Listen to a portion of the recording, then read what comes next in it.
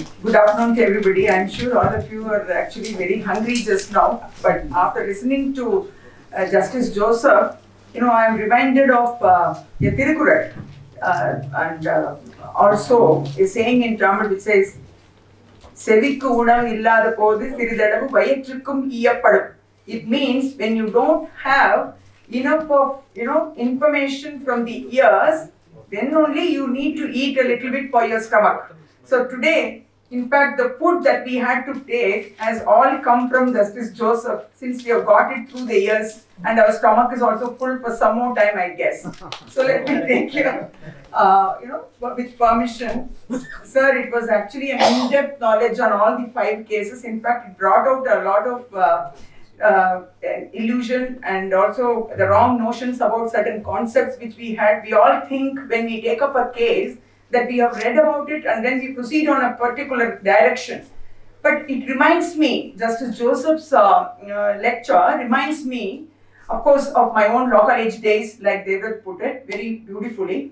I am saying that whenever you take up something, we should presume, like my senior would say in Coimbatore, you must always presume that the person who is listening to the case, the judge, sir, sorry to say, it's not meant to offend or anything, that they do not know anything about the provisions or the substance in the case, so that you should start pleading and explaining everything when you prepare, that the person who is listening to you will not know anything. Only then you will be able to get a clarity on the subject and you can prepare about it. So therefore, whenever we get a case in Supreme Court, we think whatever is pleaded in the basic plea, pleading, of course, it's the plain and written statement of the Magna Carta, as they would say, of a litigation.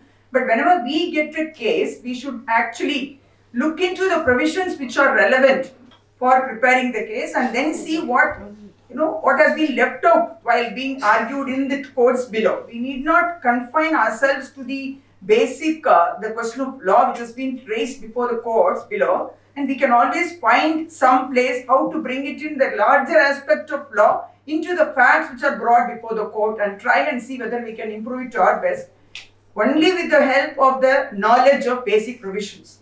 Today, Justice Joseph has taken us to the enactments when he is taking us through the 5 important landmark judgments, along with the relevant cases to be read when you are reading these cases for the examination. Which is precisely what one of my aims also to come here is to tell you what an examiner expects when he is correcting all your leading cases paper. First of all, let me tell you, leading cases paper, if you do well, if you prepare well on all these 64 cases which has been handed out to you, you can do a lot better in your other 3 papers also. Like in practice and procedure, or in ethics, or in the paper of drafting also. The questions which are asked will be basically legally and some on decided cases. So if you know the pleadings and the provisions and the grounds which have been taken and the contentions which are made before the court, it will be much easier and simpler for us to prepare for the other 3 papers. So leading cases paper will be the sheet anchor and the basis on which you will be preparing. I am sure all of you have already prepared because there is hardly any time now. December 19th, I think your papers are starting. So I think if you have not done so, you can just have a quick look on all these cases. And the second thing which I am trying to do today is to bunch a few cases and tell you about a particular bunch of judgments. There are 64 cases given to you in this list, in which, like my Lord Justice Joseph has told you, that if you take up a particular topic, say basic structure in case Ms.V.Mohana's case, if you are asked to read that case and if a question comes, it will not be directly on the subject of basic structure and Ms.V.Mohana alone. It will be one of the aspects of basic structure. The question will be asked to you and you may have to explain from the theory of basic structure whether it will amount to a part of basic structure, whether these angles have been considered in which of the judgments, and 2 of them or 3 of them may be in the list of 64 as well. Like for example, that comes to my mind immediately is, I would say, Justice Joseph was also saying, now the courts have started legislating. Courts have started judicial legislating wherever there is a vacuum, wherever there is a legislation. In fact, the judgment which my lords had just said in the beginning itself is one of that, is that about judicial legislation. Here, in fact, the Gita Hariharan itself, the court went behind the literal interpretation and started saying that after can be interpreted in a different manner.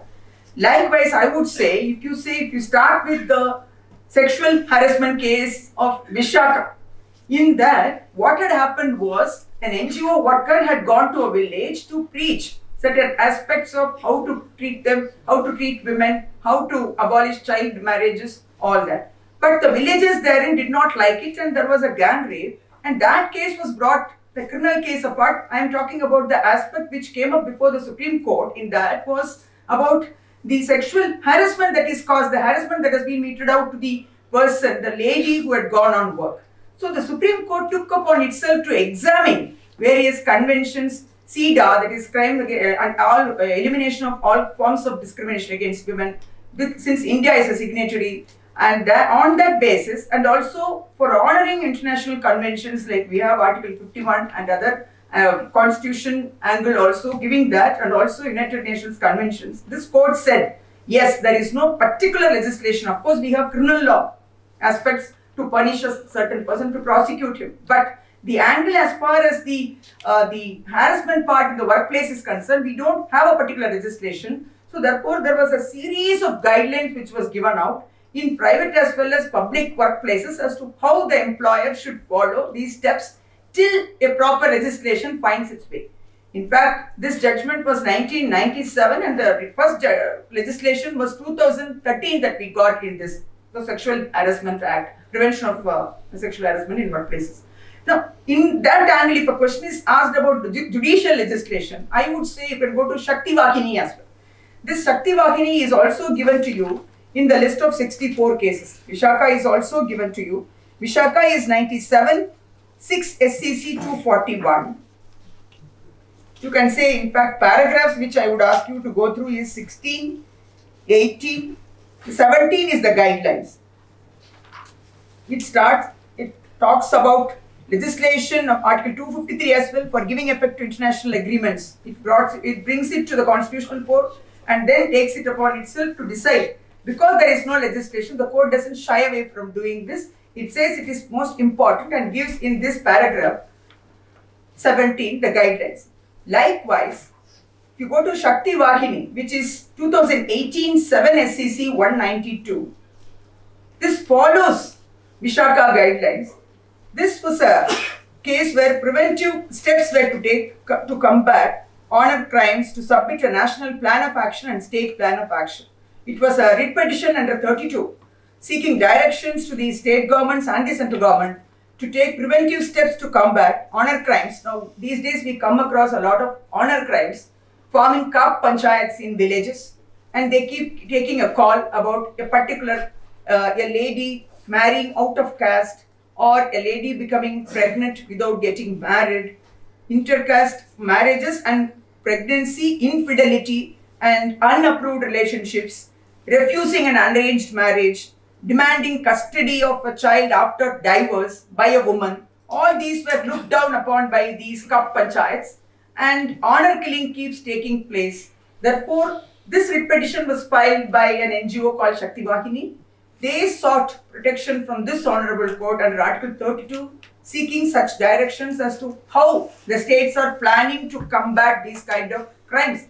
We have IPC provisions, we have several other provisions as well, but these are certain crimes which have now found a place, and more often we come across these in remote villages, rural areas as well, which have there are no specific provisions to combat these kind of situations. So therefore, certain directives, the affidavits and etc. are called for from the states, and the arguments faced by these Kap Panchayat unions, they all, when they come up to say we are only spreading information, we want to protect the honor, we want to protect our culture, is all vetoed, and this honorable court said that these are all not constitutionally valid and it invades in the privacy of people, the autonomy of a person to choose a partner, and therefore this court cannot hesitate to get into all these legislative angle, take up the issue of giving directions to various states and the central government to follow certain procedure when these kind of crimes occur. This, in fact, they relied upon Lakshmikant Pandey of 1984 to SCC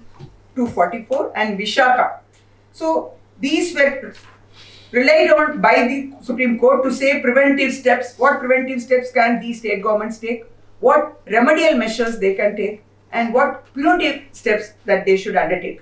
So these are a bunch of cases. In fact, I would go a step further in bunching D.K. Basu's case as well along with this. You all have been given D.K. Basu versus State of West Bengal, 97, 1 SCC 416.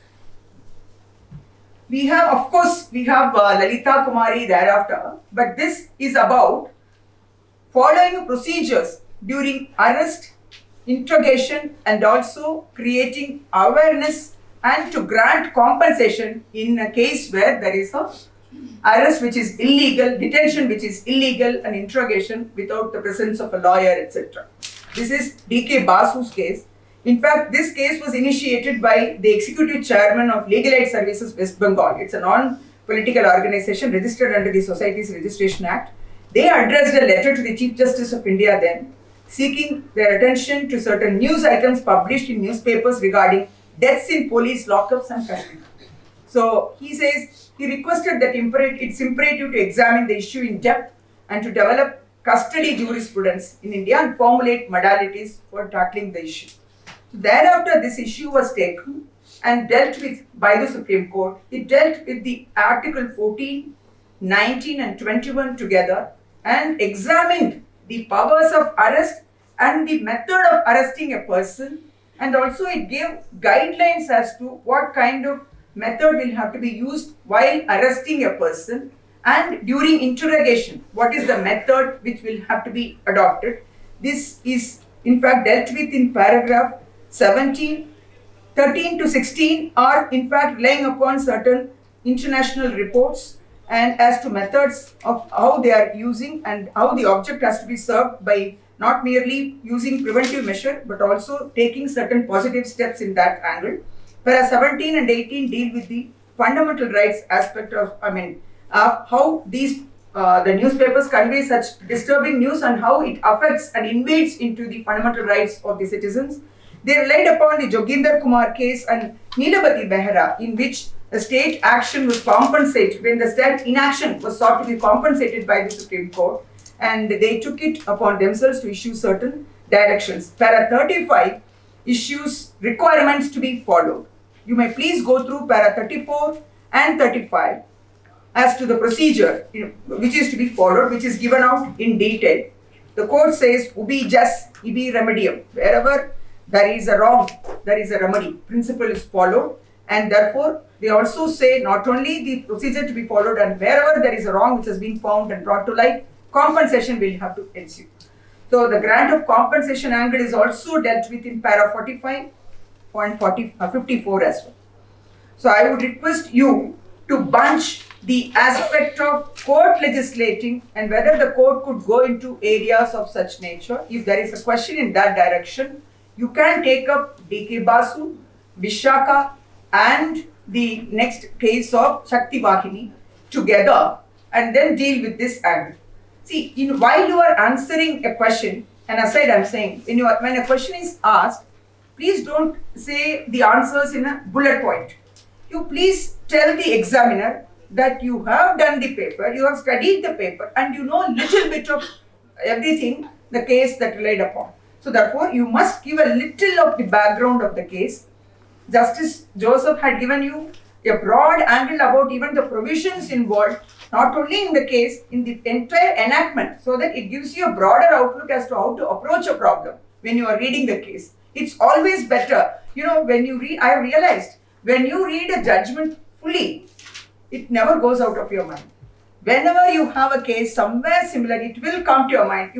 We may say that we don't remember all these judgments, page numbers, paragraphs. Yes, page numbers, paragraphs, you don't have to remember. But please, you will definitely remember a judgment after 50 years also, if you really read the judgment in full, after understanding the provisions and what is held therein in full. At least once if you read it, you can never forget it and you can actually correlate it with several other angles and several other judgments. So this is how I would like you to concentrate on angles when you group the 64 cases. In fact, sitting with my office colleagues, we tried to group a lot of cases in this group of 64. We came upon a lot of groups in this. I can say, if you have something about tribunalization and Article 323 and is asked, we may go to first case in the list is Chandra Kumar. Then you can talk about Roger Matthew, how the judges are appointed to the tribunals, and Madras Bar Association, how it affects the independence of judiciary. All these angles are together dealt with, whether the tribunalization is helpful or whether the tribunalization has affected the dispensation of justice, whether how far the cases have succeeded, how far the disposal have taken place, whether there is a judicial angle which has come to it. Those sort of general questions you may have to approach by dealing with a bunch of cases and not merely one judgment, which will also give you a broader output. I would say bunch them together: Chandra Kumar, Madras Bar Association and Roger Matthew. Please do that. And when you talk about reservation, you may have to go first to Indira Sahani's case is also in your list, and then follow it up with Jarnail Singh, which has been rendered recently. So please bunch these. When you are preparing for the examination, if you bunch and put a table, you will probably end up acquiring the knowledge quickly, and the first judgment, when you read it, the second and the third may not be that difficult. It's only a following up of the first one and what has been latest, change in the dispensation. So you can say, like, you're talking about unaided institutions, right to admit, right to carry on profession, freedom of trade. Then you have the list of TMI and Inamdar, what has been held, whether they have a right to run their own institutions, whether there is a difference between minority, unaided and aided minority, and also unaided private colleges and schools. Those angles you will have to separately tackle them. Now what we have done, I thought of telling you about Pramati. Pramati judgment is about right to education, which is reported in 2014, 8 SEC, page number 1. This is a constitution bench of 5 judges. This is a reference made by a 3 judges bench of this court after the case of Society for Unaided Private Schools was decided. In fact, the question was about whether the validity of Article 15(5) and that is introduction of Article 21A in the Constitution, whether it is valid or not. This judgment dealt with 2 issues. That is whether the Constitution 93rd Amendment Act, which amends Article 15 by inserting Clause 5, alters the basic structure or framework of the Constitution and is therefore illegal, invalid and unconstitutional. Number 2, whether the Constitution 86th Amendment, which inserts Article 21A into the Constitution, alters the basic structure of the Constitution and hence it is invalid and unconstitutional. See, both have been upheld. The arguments were in fact manifold about basic structure, and also it says that it brings out in fact there was one of the argument was that you can't distinguish the minority because Society for Unaided Private Schools had said about minority institutions were also. So therefore this judgment also raised, the contentions were also raised about whether the minority schools could be excluded from the purview of this amendment because it predominantly applies to all private institutions, and when there is a restriction that comes to freedom which are granted in the Part 3, or even the minority institutions can also be restricted by these restrictions, was one of the arguments which were raised.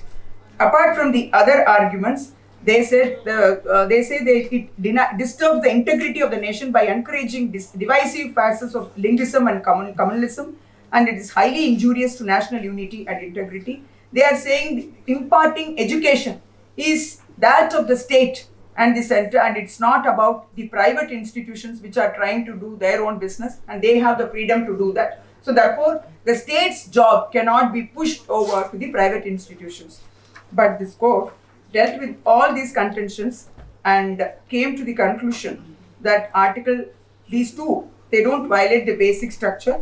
It held like this: the constitutional validity of 15(5) insofar as it enables the state to make special provisions relating to admission to educational institutions of the state and educational institutions aided by the state was considered by a constitution bench of Ashoka Kumar Thakur, and the constitution bench held in the aforesaid case 15(5) is valid and does not violate the basic structure of the constitution so far as it relates to the state maintained institutions and aided educational institutions.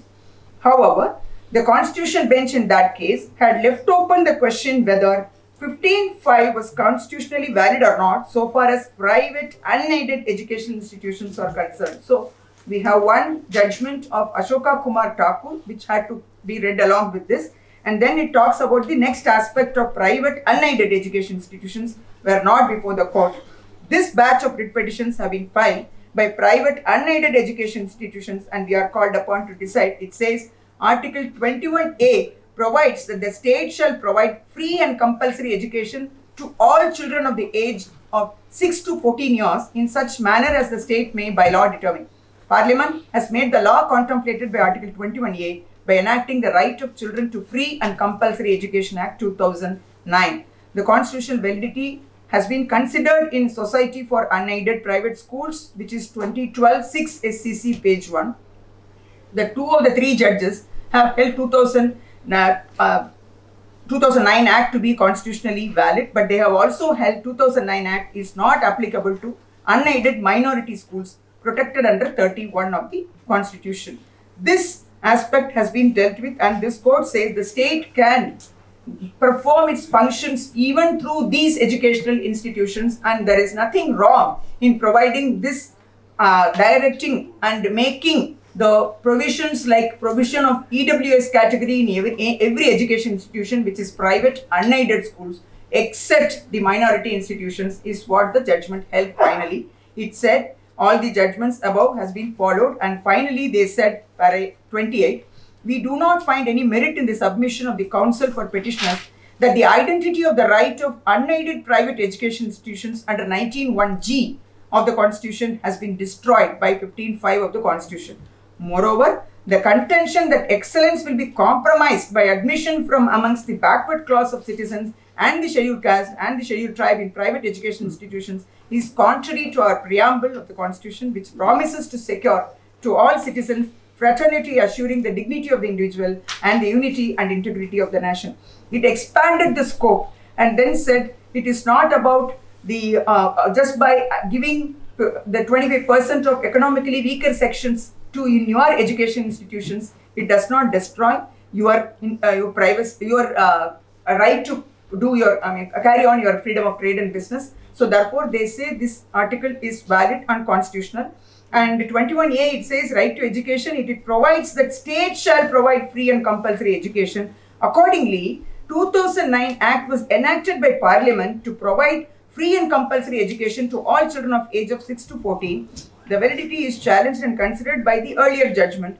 But if we have noticed what it says at para 49 is that the state shall provide for these children of 6 to 14 years, the state can only mean state can make the law is what it is interpreted.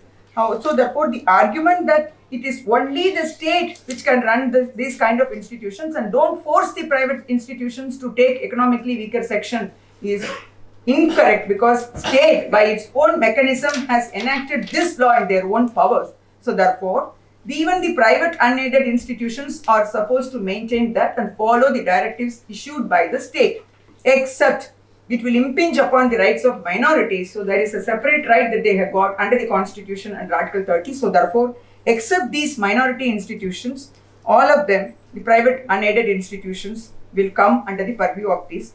So the conclusion is that the Constitution 93rd Amendment Act 2005 inserting Article 15(5) of the Constitution and 86th Amendment Act 2002 inserting 21A of the Constitution do not alter the basic structure or framework of the Constitution, and they are valid. Right of Children to Free and Compulsory Education Act is not ultra vires Article 19(1)(g). 2009 Act, insofar as it applies to minority schools, aided or unaided, covered under Clause 31, is ultra vires the Constitution. So only to that limited aspect. So if a question is asked about these aided, unaided schools and the right of the state to control them, you will not only write about Pramati, you will have to know about the earlier judgments which are dealt with in Pramati about the society. So when an answer is given, an all-inclusive answer, you don't have to touch para to para. You have to broadly give an idea about the background on which this case was brought up, the major contentions which you came across, and then the final finding what the Supreme Court held. At least the examiner will know that you have studied the case and you know what is the ratio in that matter. So it is all that matters is the ratio which should be understood by the student. It's not only for the AOR examinations. Let me tell you, when I prepared for the AOR examinations, I was being very lazy and it was very difficult with all the domestic chores and the professional front also. But once I studied and wrote the examination, subsequent years of practice, I have really realized that it has helped me to a great extent to understand how to prepare and argue in a court of law also. What sort of contentions can be raised, what were raised. In fact, some of them, now we have YouTube, now we have WhatsApp videos to see what has been argued, what is being argued in a constitution bench. We can also read these. Those days, the accessibility was also a little bad. Now we have on the touch of a button, we have all the judgments. So it's very easy to do a research and get it done. 25 years ago, it was not so easy. So I feel that studying these cases from the book or from the computer, but please study them fully. It will not only helpful for the AOR examination, but it will enhance your general skills of practice and you become a better advocate after this, is what I personally feel. Now the next one in this, if you are not in a hurry to go, I can probably tell you about 2-3 cases and I will wind it up. See, the thing which we were saying about whether the powers of the Supreme Court in correcting its own mistakes. Supreme Court has power. Whether does it have power to correct its own mistakes? Yes. We have seen major case which comes to all of you. What is it? Any one case you can tell? Yeah, correct. Rupapura. But have you read about Antule's matter as well? Yes. A.R. Antule? Yes. Yeah. So therefore, if there is a question about the executive justiciate, yeah. So there is for the ends of justice to be met and to do complete justice, Supreme Court can in fact reopen cases which have been decided. There are 2 of them which I found it very interesting is Antule's case. The initial one is 1984, the second one is 1988, which is given to you in the list of cases, is the second one, if I am not wrong. So, Antule is there. Antule is that 88, Antule is what is given to you. And of course, Rupa Ashok Khurra is subsequent. Item number 5 is Antule, I think. Correct? 5 is 88 to SCC 602. Yeah.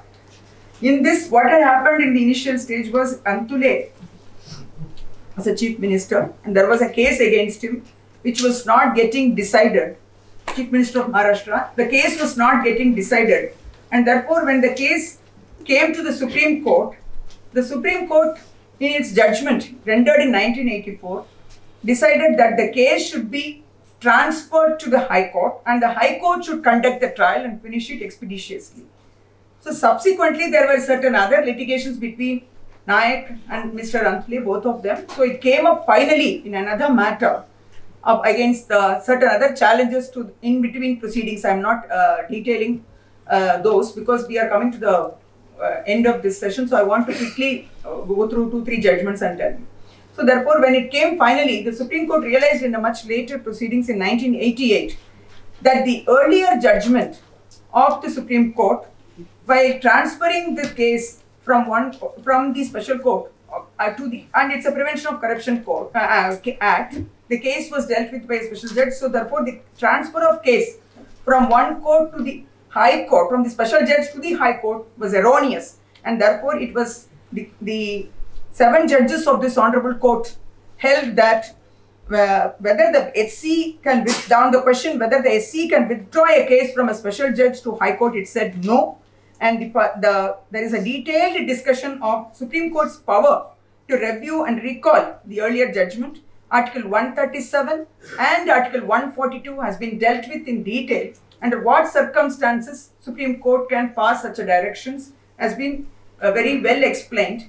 In fact, I would say when you are read the judgment in Rupa Ashok Hurra, please couple this with this judgment as well, because Rupa Ashok Hurra is also given to you in item number 15.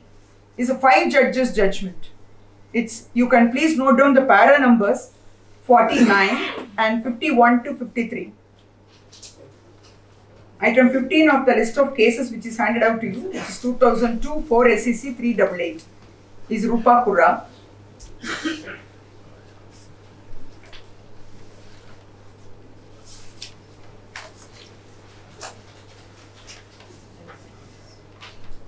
Yes.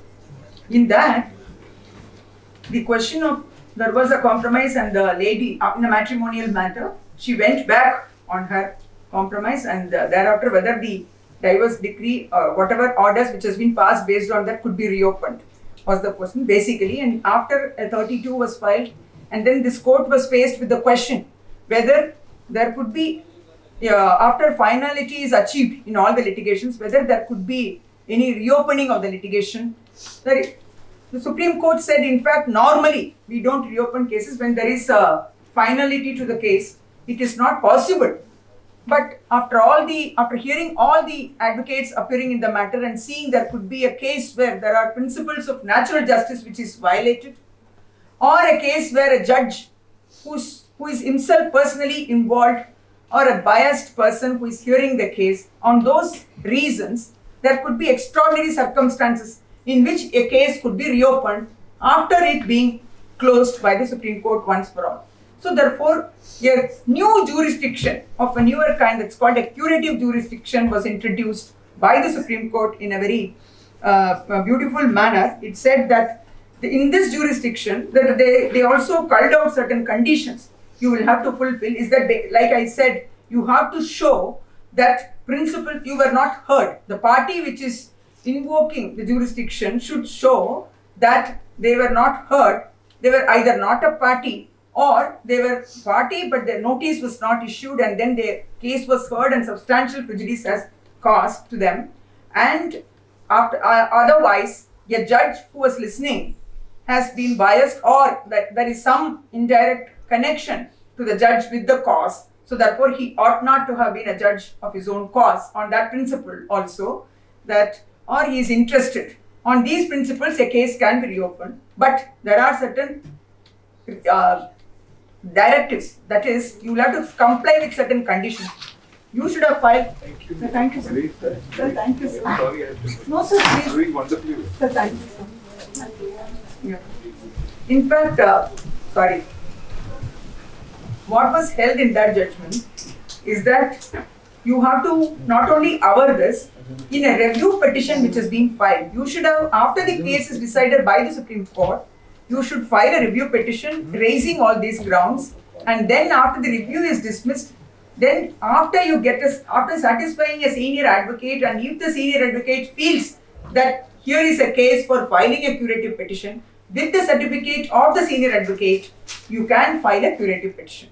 It is not that you have to just take any certificate from a senior advocate willing to do that you file a curative, then the matter will be dismissed with exemplary cause. So therefore, it is better, before you file a curative, we have to know the case fully well before we take it up at the stage of SLP or at the stage of writ petition or whatever the jurisdiction that we have invoked, and find and invoke all the grounds that is possible, and then argue the case. Do your homework properly before preparing and filing it, and then argue this. Thereafter, it is easy for you, and we need not invoke this jurisdiction unless it is absolutely necessary, and we come to know of this much later in point of time.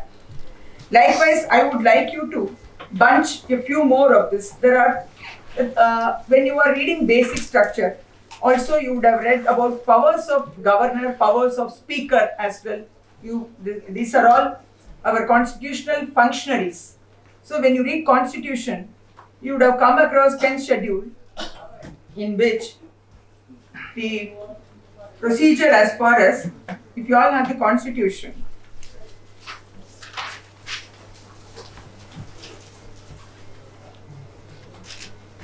provisions for disqualification on the ground of defection.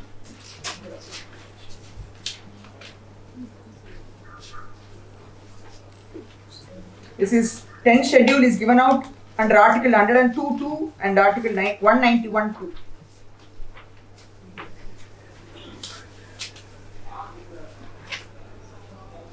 This was brought in 1985 by the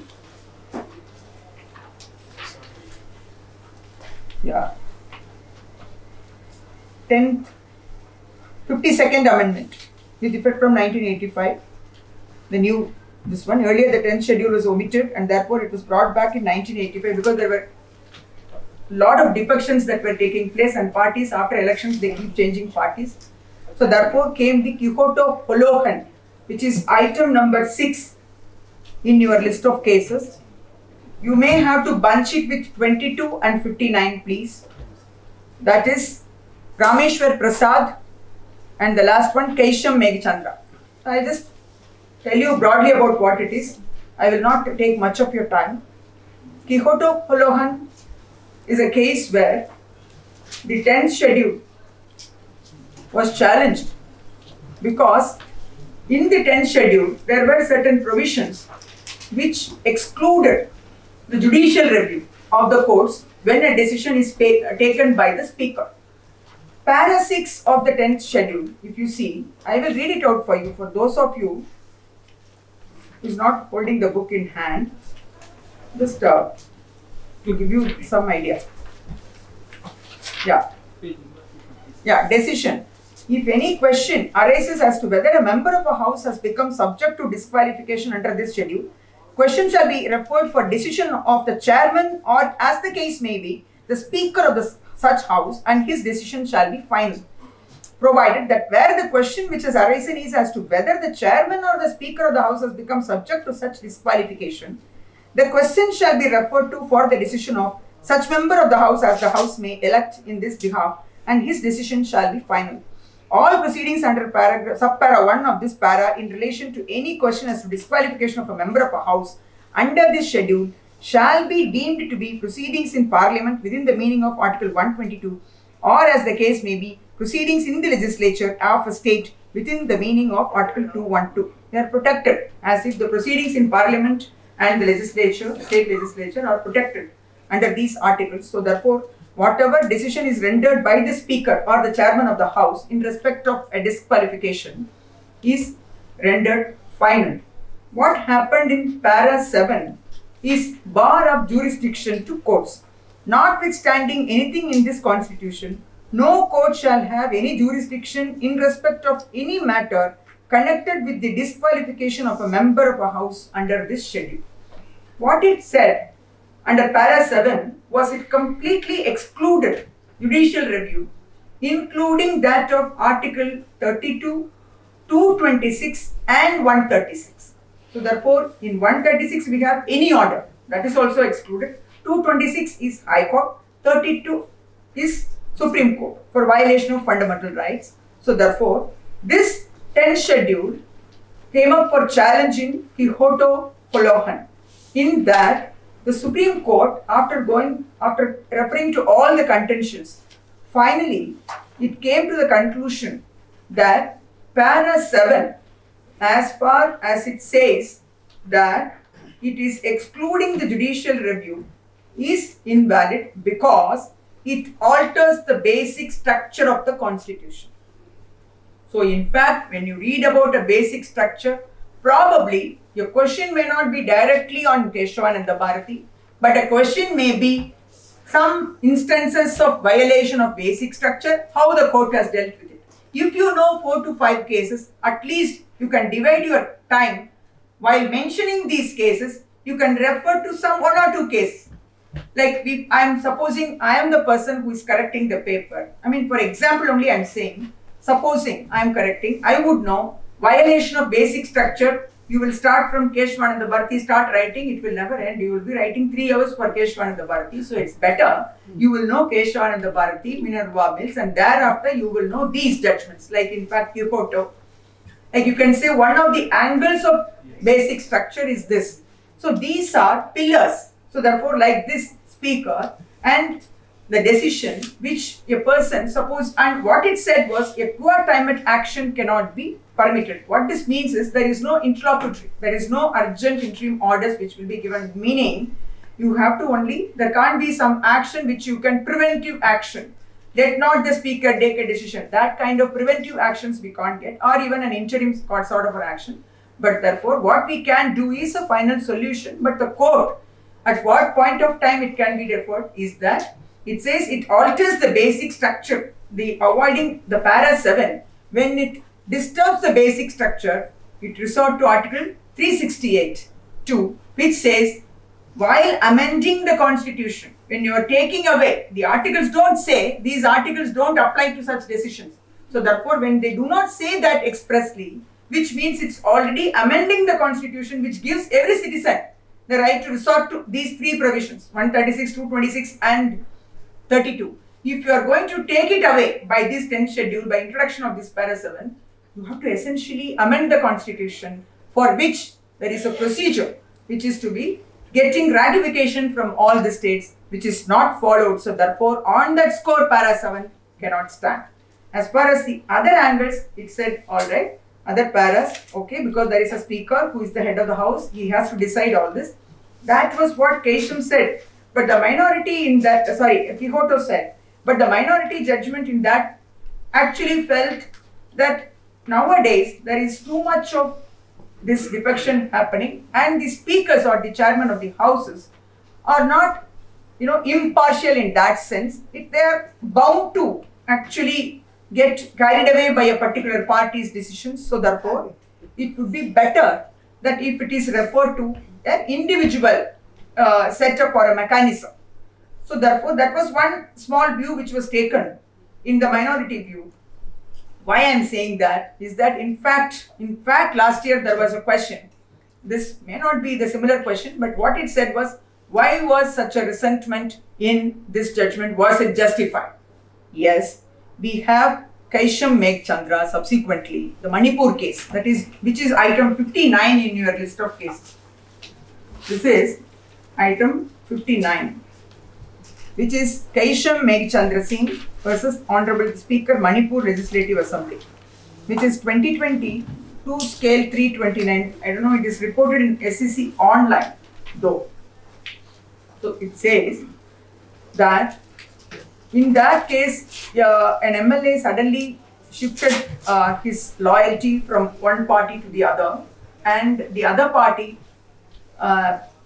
submitted for a disqualification application before the speaker that he had made all the changes, because the other party took over and they took charge and formed the government. When the application was given to the speaker for deciding whether his defection is valid and the speaker will have to rule on that, it was kept pending for a very long time and the speaker did not take any call on that application. So since the time was running and the actions were taking place, the persons in between, there is a judgment called Rajendra Singh, which you all, if you are interested, you can go into that. However, that list, that is not in the list of cases which is given to you, though there was a mention of it in last year's question paper. Rajendra Singh was also asked. Why I am saying is that in this Manipur case, in that case there was no time, so therefore Supreme Court itself gave a direction to the speaker to consider it. Whereas in Kaisham, what it said, it observed all this and then said, tracing the history from Quixote Holohan, it said the non-action of the speaker in not taking a call also gives rise to an cause of action. It is not merely the wrong action of a speaker that you can come to court, but it is also the inaction of the speaker, that not taking a decision also you can come, because that that entails a lot of prejudicial situation for the candidate, because there is a government formed because of this defection and day-to-day functioning is happening. So it is a crucial call. So therefore, in this judgment, the court said, yes, there has been in fact a minority view earlier, which has happened. So it will be in the interest of things if a retired Supreme Court judge or a retired Chief Justice of a High Court judge is appointed for these kind of applications to deal with. But that's for the Parliament to decide. But in a passing reference, it was mentioned like that. Why? Because the speaker did not take an action. So the whole purpose In fact, there is no co-time action also, which is prohibited as per the Kuhoto Holohan. So, but it said, if at all it is necessary, when the circumstances show that this can be done. In Rajendra, they distinguished it by saying there was no time. So, therefore, before anything is done, the speaker in this case was given 4 weeks time to come back with a solution so that the party can take a call and this man's qualification or disqualification can be decided within the time frame. So, these also become part of the basic structure angle as far as the amendment goes. So, this can be the powers of speaker also. Likewise, in dissolution matters and recommendation matters, Rameshwar Prasad is given to you. Powers of the governor, which is item 22, which I am not detailing because that itself will take some time, but I would like you to see. And the other angle of basic structure clubbing I would go is on this items. There are 6 of them, in fact 5 of them. In fact, one question comes, you can write from everything. And item number 1 is that definitely Keshwananda Bharati. 2 is Maneka Gandhi. As you all know that item 2 is Maneka Gandhi's judgment is 78 1 SEC 248, deals with the personal liberty about travelling, whether it can be curtailed or not, whether it amounts international travel and impounding of a passport because she was called for certain enquiries in respect of a particular commission of enquiry. Passport of Maneka Gandhi was impounded. She came to the court under 32 saying that her fundamental rights have been affected because Constitution guarantees freedom of movement and her freedom of movement has been affected. This court said freedom of movement is there, but of course you have reasonable restrictions in the Constitution itself. So it's all subject to the reasonable restrictions. Like freedom to travel abroad cannot be classified as a fundamental right, because if somebody is wanted in a particular investigation and if there is some material to show, and she has to cooperate for the investigation, therefore there is nothing like a fundamental right to travel for her, and therefore that argument and the writ petition was dismissed ultimately. However, there were certain directives given that you cannot withhold it indefinitely without any particular period, without any reasonable cause. So the Attorney General who appeared in that case also made a statement and therefore it was left at that. But the judgment beautifully deals with the interplay between 14, 19 and 21. So when you deal with 14, 19 and 21 interplay questions, the question may be, how is the Supreme Court dealing with the situation where 14, 19 and 21? The argument was it affects her liberty under Article 21.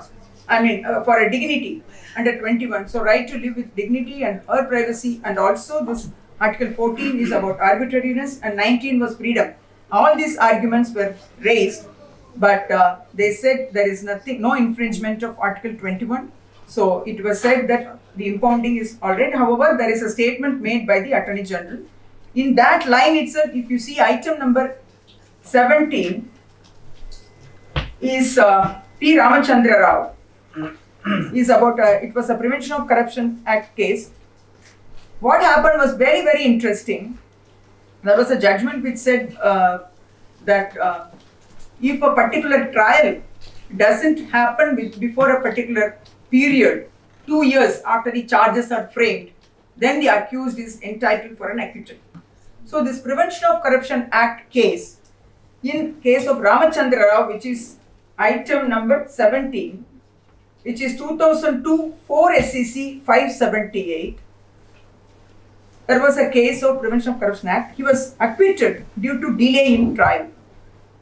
So state filed appeal before the High Court, but the state's appeal was barred by time and it came after a prolonged period of time. It went to the High Court as against the acquittal, saying that the acquittal is bad. But the High Court, what it did, without issuing notice to the accused who has been acquitted, reversed the judgment, and then it was the High Court appeal was allowed, which was challenged by Ramachandra Rao before the Supreme Court. The Supreme Court has issued various directions. It says that there is no such time limit that can be fixed for a criminal trial. It depends upon various factors. Of course, speedy trial is a concomitant of this Article 21 aspect, and therefore you have to try and make it possible for these accused not to face an indefinite period of trial. It is possible, but the matters were remanded to the High Court for a fresh consideration after giving notice to the accused as far as this appeal is concerned. What it said was you can't fix a time frame for a particular trial to conclude, and in that very angle, this the Article 21 angle, you can also the right against self-incrimination in Selvi's case. You can read Selvi's case, which is item 26. See, Article 21 is expanded. Right to speedy trial is also Article 21. Right to live with dignity is right to privacy. Everything is Article 21. But in what manner you can exercise it, and what are the safeguards, what are the checks and balances for exercising such a right put by the Supreme Court can be a broader question in which you can all access to these kind of judgments, how 21 has been effectuated in various judgments by the Supreme Court. Therefore, I said Maneka Gandhi, then Ramachandra Rao. Now going to Shelby, item 26 is the narco analysis famous case, is the 2010 7 SEC 263.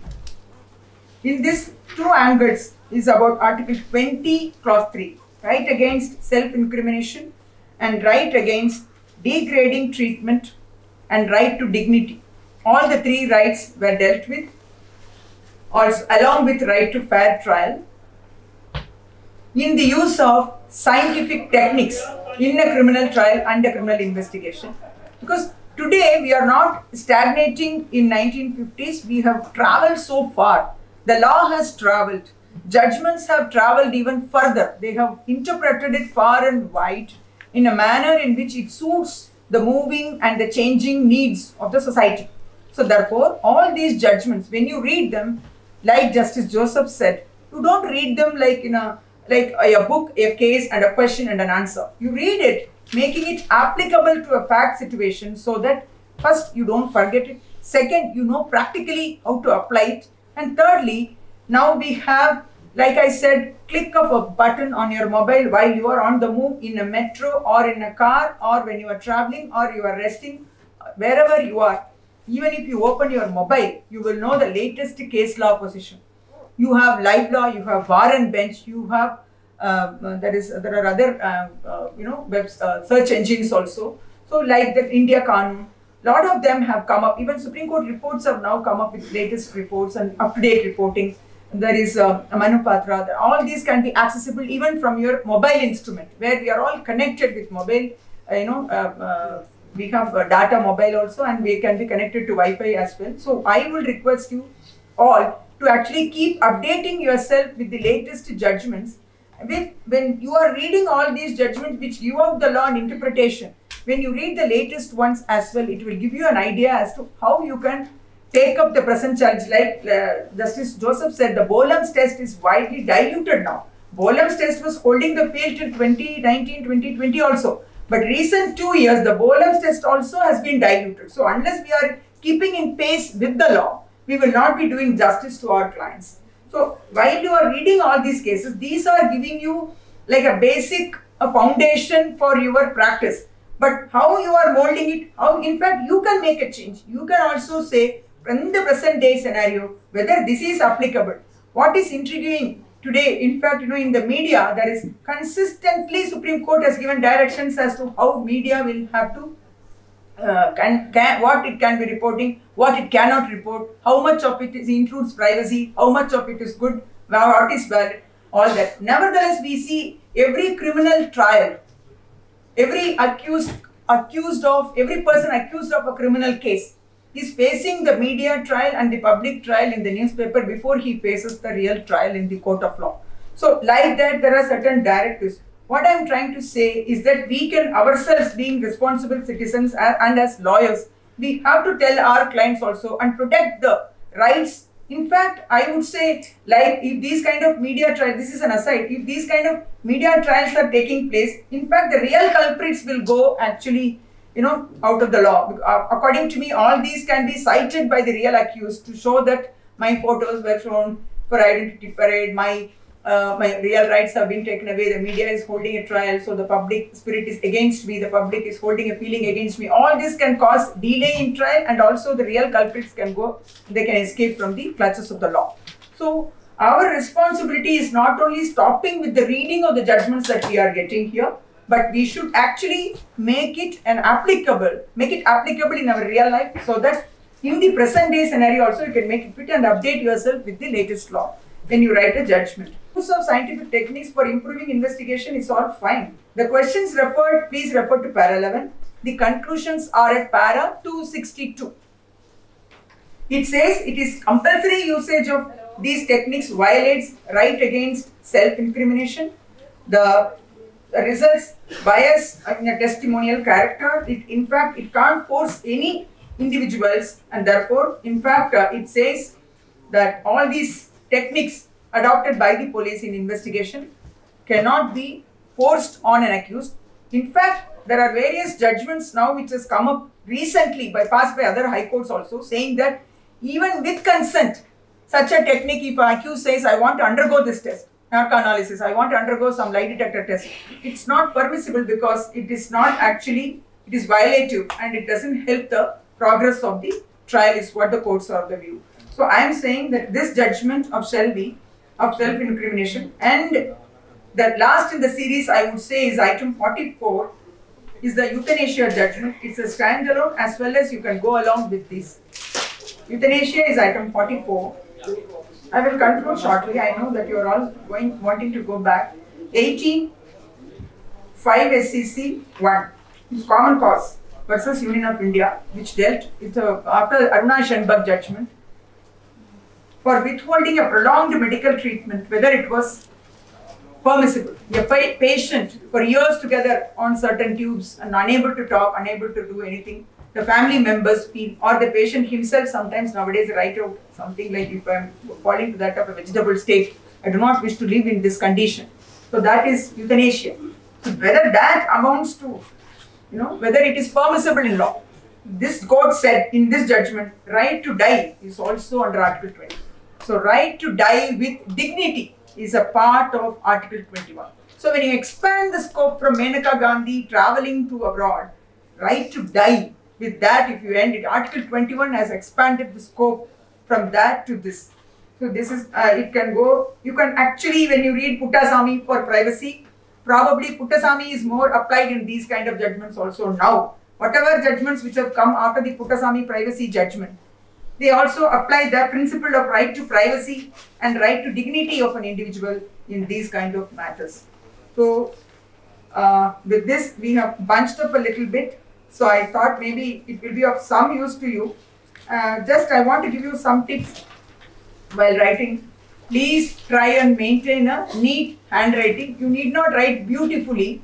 You can please write neatly so that the examiner who is going to correct your papers, good or bad, you are supposed to write, not type, as on today. So therefore, please write it legibly. It's not about beautiful hand. It is about legible hand, so that giving enough space for them to read and understand what you have written.